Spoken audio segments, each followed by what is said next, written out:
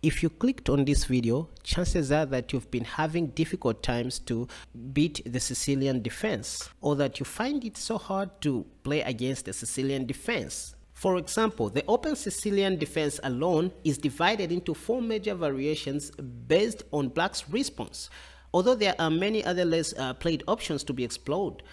So we're talking of the Najo variation, the Dragon variation. You also have to know the classical variation, the Scheveningen variation. There are also other variations such as the accelerated Dragon, Kalashnikov variation, Taimanov variation, Kan Sicilian, 4 Knights variation, Pin variation, Moscow variation, Rosolimo attack, O'Kelly variation. They're just so overwhelming and so confusing. But how about if I tell you that we can shut down all of Black's dreams by forcing him to play on our terms, not what he wants? So after you play pawn to e4 and Black responds with pawn to c5, instead of going knight to f3, which is the common move here, I recommend that you play pawn to c4, which is known as the Staunton-Cochrane variation or Staunton-Cochrane variation, whatever you can call it. Now, I have tried this system myself, guys, and it has worked perfectly.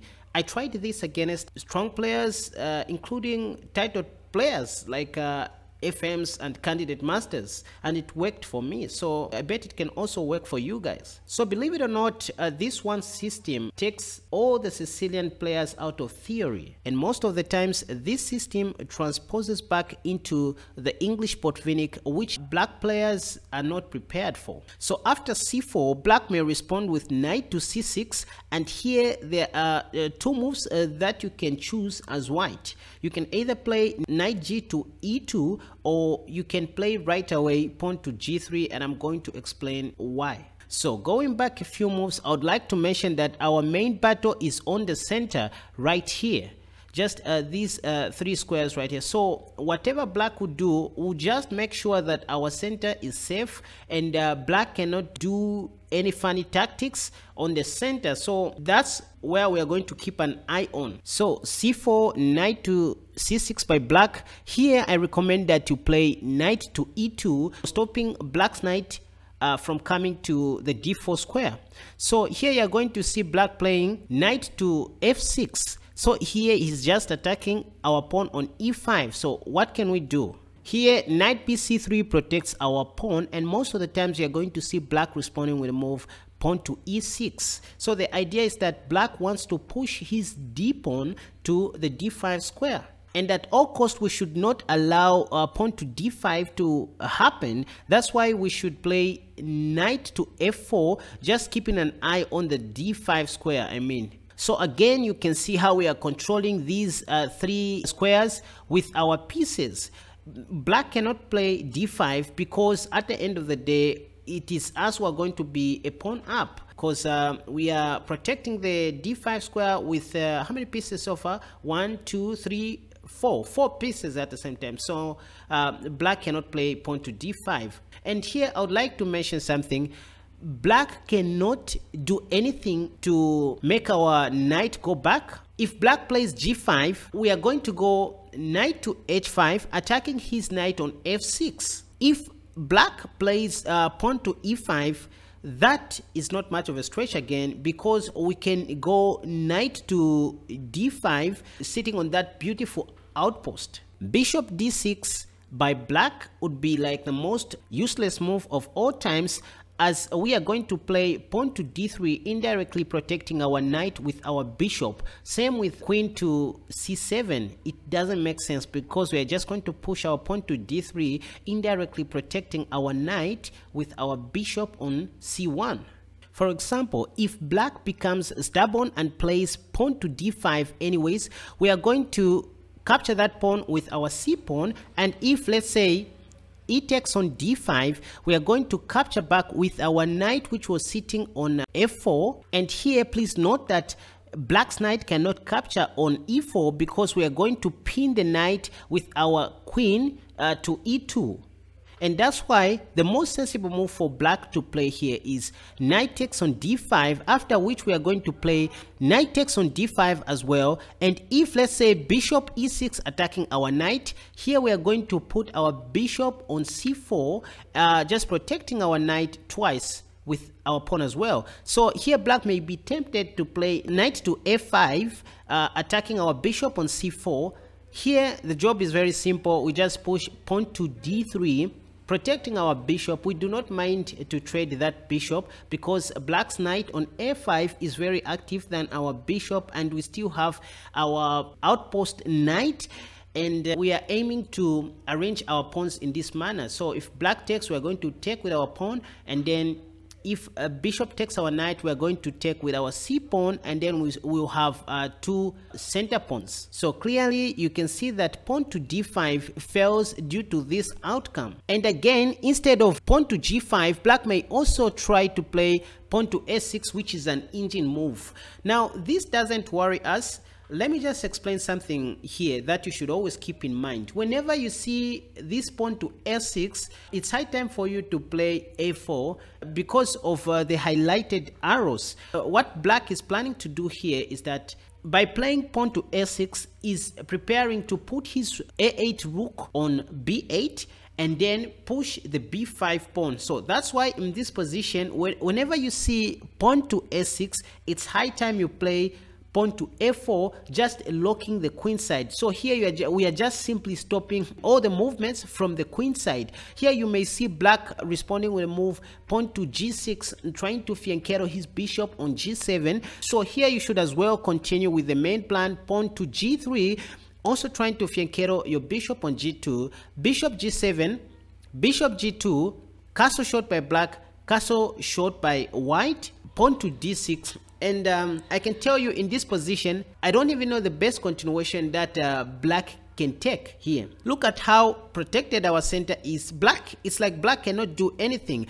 This bishop on g2 is indirectly keeping an eye on the d5 square. Our pawn on c4 is also protecting this square. Our pawn on e4 is also protecting the d5 square. So it's hardly easy for black to do anything in this position. And that's why you are going to see them making these short moves that are meaningless. And here I recommend that after pawn to d6, push the pawn to d3. You know, this is our primary goal in this system. We want to have these triple pawns here, the pawn on c4, the pawn on d3, and the pawn on e4. So later on, you're also going to see us pushing the pawn to f4. Now don't worry about our knight on f4. It served its purpose already. Since we have our bishop on g2, we are going to bring back our knight to the e2 square. So that wasn't the final destination for our knight. Now here the other question that you may have is, where are we going to put our bishop, which is on c1? You're going to see in a few moments. So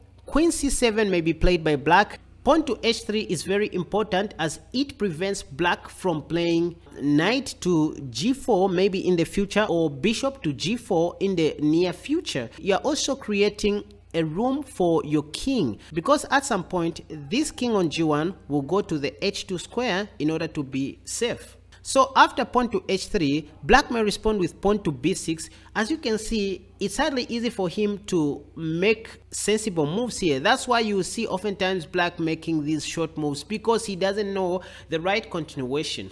So bishop e3, the final destination for our dark squared bishop will either be f2 after our pawn goes to f4, or h6 to pin black's bishop on g7 to the rook on f8, supported by our queen, which will soon go to d2. So black here may play bishop b7. And I would like to mention something here. In most cases, when you see black's bishop going to g7, you should always be considering rook a to b1. In this position, since we already have our knight on c3, we don't really need to worry about our pawn on b2 unless black doesn't have a knight on f6. That's when we should be considering to play rook b1. So another point to be taken seriously, bishop g7 equals rook a b1. So we bring back our knight to the e2 square. Rook a d8 may be played by black, f4. So again, you've seen our plan. So always remember that f4 pawn push is our main plan in the middle game. If at all you don't know what to do in the middle game, just think of how you can develop the f2 pawn to the f4 square so that you can push it forward, or maybe you can capture the pawn on e5. At this point, black may be tired and think pawn to d5 now makes sense, with an intention of forking our knight and our bishop, but we're going to take this pawn, and then if e takes d5, we just go pawn to e5, attacking black's knight on f6. And here black may try to do something stupid, like let's say pawn to d4, forking our knight and our bishop.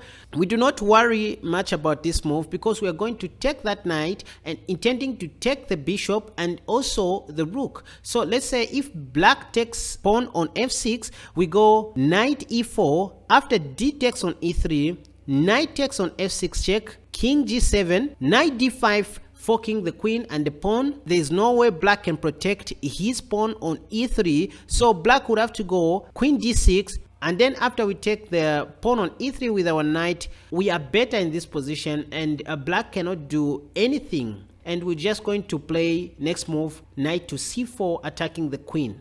So you can see that there is no much memorization in this system. The whole idea is just to protect our center, making sure that black does not penetrate, and we are good to go. And believe it or not, when you play like this, any titled player will find it very difficult to crack your center, because what masters like doing is just to destroy your center and take advantage of the fact that they are better than you in terms of tactics. So just like I mentioned in the introduction of this video, there are two ways of playing this system. You can still go pawn to g3, intending to fianchetto your bishop on g2. This knight will go to the e2 square, and then you push your pawn to the f4 square. Therefore, to be more clear, let me show you our main plan, and here I'll just be making some random useless moves from black's side. So our universal system goes like this: pawn to e4, pawn to c4, and then pawn to d3. So first of all, we want to strengthen our center and make sure that we have these triple pawns on the center. So we want to have the c pawn, the d pawn, and the e pawn, just like this. And the next phase goes like this: this knight on b1 goes to c3, and then this knight on g1 goes to e2. So you can see the knights are supposed to be arranged in this way. So this should be your primary goal on the center. And what are you supposed to do on the queen side? If a6 by black, for example, remember what I said? Black wants to put his rook on b8 and push the b5 pawn. So whenever you see s6, it's high time you play pawn to f4. So the idea is just to lock the queen side completely. And after locking the queen side, you now shift your attention to the king side. So what are you going to do on the king side? What you're going to do is as follows: you're going to fianchetto your bishop on g2 so that you can castle short. And again, remember what I said in this position: whenever you see black's bishop going to g7, it's high time you consider the move rook a to b1 so that you protect the b2 pawn indirectly, because this bishop on g7 eyes our b2 pawn indirectly. So we need to be very careful. If you can play rook b1, play it as soon as possible whenever you see bishop to g7. And let's say maybe after pawn to d6, again pawn to d6 opens the way for the bishop to come to the g4 square. So whenever you see moves such as this, play h3. h3 stops black from playing knight to g4 in the future, or bishop to g4. So the idea is very simple. If knight to f6, for example, we again play bishop to e3. Just like I said earlier on, the final destination for this bishop which goes to e3 is f2 or h6, provided that our queen is already on d2. So let's say bishop d7 by black, just a random move. Here we play b3, just completing our queen side. And whenever you see this battery here, queen c8 and the bishop on d7, it's high time you put your king on h2, and our system is complete, believe it or not. This is our simple setup. So in the middle game, our plan is very simple. We are planning to go pawn to f4 and either push it to f5, or take the pawn which will be on e5 possibly, so that we can open the f file. But in most cases, I recommend that you just continue pushing this pawn up to the f5 square so that you can just disturb black's king side by capturing on g6. Okay, so to make it simple for you guys, these are the 7 steps that you should follow in order for this system to be successful. So the first thing that you want to do is to control or lock the center, and by the center I mean the c pawn, d pawn, and the e pawn, supported by your knight on e2 and the knight on c3. Step number 2, you need to lock the queen side if you can as soon as possible. For example, remember I said black's early bishop to g7 equals rook a to b1 in order to indirectly defend the b2 square. And step number 3, it's high time now you secure your king side by flankering your bishop on g2, then castle shot, and then you play moves such as pawn to h3 and king to h2. The opening stage is over. In the middle game stage again, you only need to consider 3 things. Begin attacking from the king side, for example starting with a pawn to f4, intending to break through the center, or advancing the f4 pawn to f5, and then keep the game going from there. Step number 5, in the middle game, you need to hold the center with your knights. So here is where you need to look out for outposts, and in this case most of the times you're going to be putting your knight onto the d5 square. That would be a great outpost for your knight, provided that black's e pawn is already on e5 and the c pawn is already on c5. So if you don't know what to do in the middle game, just start with the f pawn and start looking out for outposts where your knight can sit, the places where your knight cannot be attacked by black's pawns.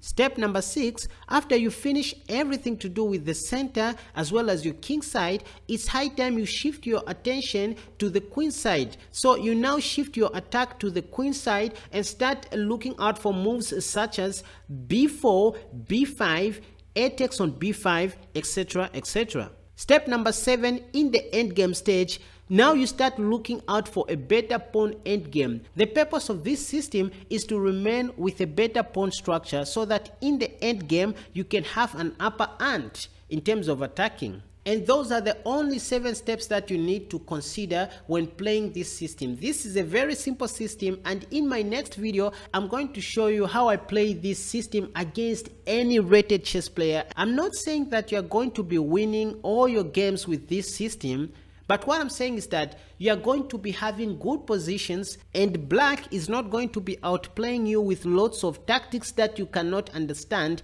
because the ball is in your hands with this system. Okay, in order to give you more confidence in this opening, let's look at some of the over-the-board chess games that were played by super grandmasters. In this case, I'm looking at the game between Perez L at 27-32 versus Vishy Anand at 28-03 by then. And this was in 2016. Perez started with pawn to e4, and then Vishy Anand responded with pawn to c5, the Sicilian defense. Perez, knowing he was playing against a very strong chess player, decided to play pawn to c4, the Staunton-Cochrane variation. Vishy played knight to c6, knight c3 was played by Perez, g6 by Anand, g3 by Perez, bishop to g7, bishop to g2. Again, you can see this structure appearing. And this is the system that I recommended you guys to be playing. Knight to f6 by Anand, knight g to e2. So you see again this knight going to the e2 square instead of the f3 square.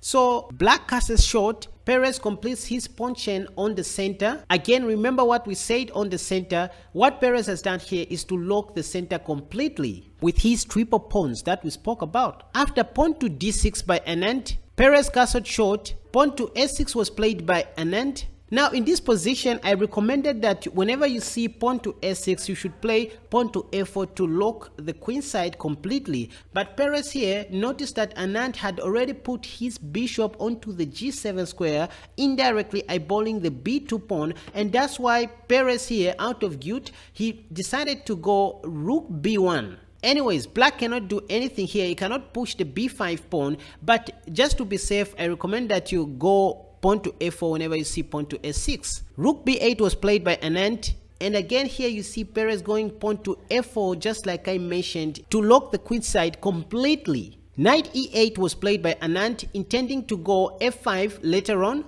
Bishop e3 was played by Perez. What did I say? That would be the destination for our dark squared bishop. So in this position, since Perez delayed to play the move pawn to h3, Anand took advantage of that and played bishop to g4, pinning the knight on e2 to the queen on d1. And that's why Perez was forced to play pawn to f3, I guess, which he did not intend to play. Bishop d7 was played by Anand, a wasted move. Now you've seen this opening clearly, and now we are entering the middle game, which has nothing to do with the system that I showed you, but the game was drawn in this position as there was a threefold repetition by white. So you can see how Perez, a lower rated player, managed to hold Anand with this system. And that's why I like this system, because there's not much theory to remember. It's something that you can play against strong players and they won't have many tactics to play with. After this game, I actually discovered that Perez uses this system quite often against strong players. He also used it against MVL, and the game ended into a draw. So you see a lower rated grandmaster here using this system in order to hold the stronger super grandmasters. In the next game against another super GM by the name of Waterzek, something like that, Perez went on to win with this same system. And so if you want to find these games, I've linked them in the description down below, where you can explore the remaining moves. Okay, and that was just about the Staunton system that you can use against any Sicilian player. So I hope you guys enjoyed this video. If you did, please consider subscribing and hit the like button, and don't forget to leave your comments down below in the comment section in order to keep my channel active. See you in the next video, where I'm going to show you how to play this system properly by testing it against some random chess players on Lichess. Thank you.